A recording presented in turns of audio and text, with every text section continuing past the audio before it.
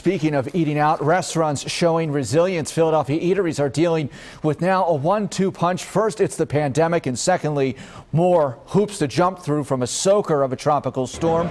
Eyewitness News reporter Alecia Reid live in Spring Garden with a look at how some are managing. Hi, Alecia.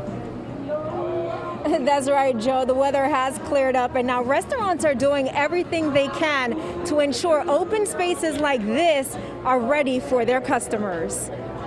Patrons are enjoying their food and drinks at freshly minted Spring Garden restaurant Juno.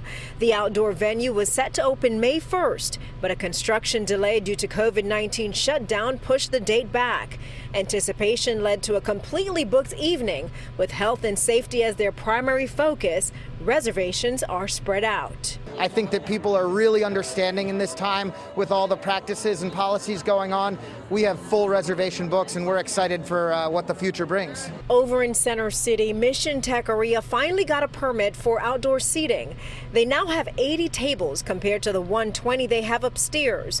The owner had to order lights, tablecloths, chairs, and everything that comes with outdoor seating. The garage across the street is also helping out, allowing them to use their lower level to seat customers.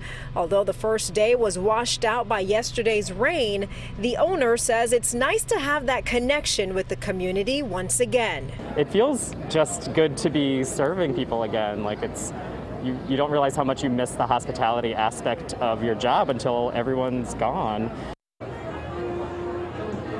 Okay, so we have COVID, a partial lockdown, and a tropical storm that passed through the area. But clearly people want to be out, so they're going to do it whenever they get the chance.